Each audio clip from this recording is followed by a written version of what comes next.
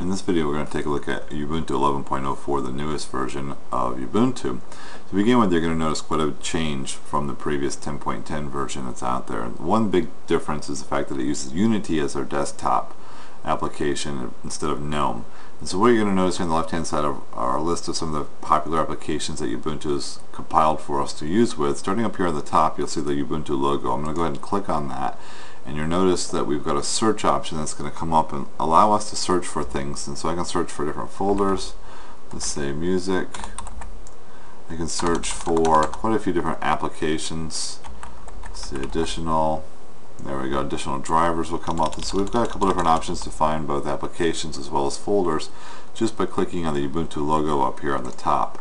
Now also we'll notice we've got our home directory, our home folder here that allows us to do some file navigation as well. And so you'll see that this gives us an option here to do this. And so now we've got Firefox, which the difference here in Firefox is this is using Firefox 4, which is a little bit different interface from the previous versions of Firefox. And so we've got this application currently open. Also notice that I've got an indicator here for us to work with the applications that are currently open, similar to what you'll find in the Macintosh or the Apple computer operating systems. And so now we've got LibreOffice rather than OpenOffice, and so this is another change that we've got within the operating system.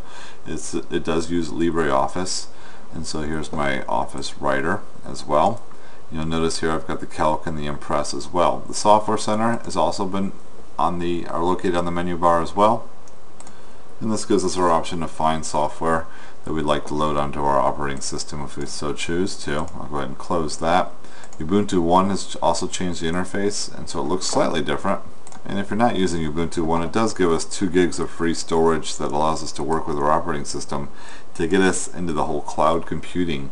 So this is a couple different options that we've got. Now they've got a workspace switcher here. Now if I click this, you're going to notice it gives me the option here of moving my applications to different workspaces. And so this is quite a bit different than in the past. It allows us to work with this. And so I can go ahead and click on one of my workspaces and it should open this up for us. I'll double click on that. So we've got this option here to work with.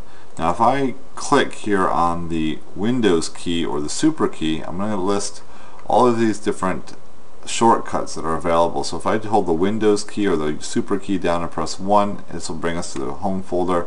And so this integrates quite well with the Windows key, something different as well with the GNOME. That's not in the GNOME operating system by default here. And so if I do the Window S, it'll go ahead and bring up that switcher again. If I click it, it will go back. And so if I do Window W, which is not listed here on the shortcuts, Window W will pull up all of our open applications at the same time. So I'll go ahead and click that back here for us to work with.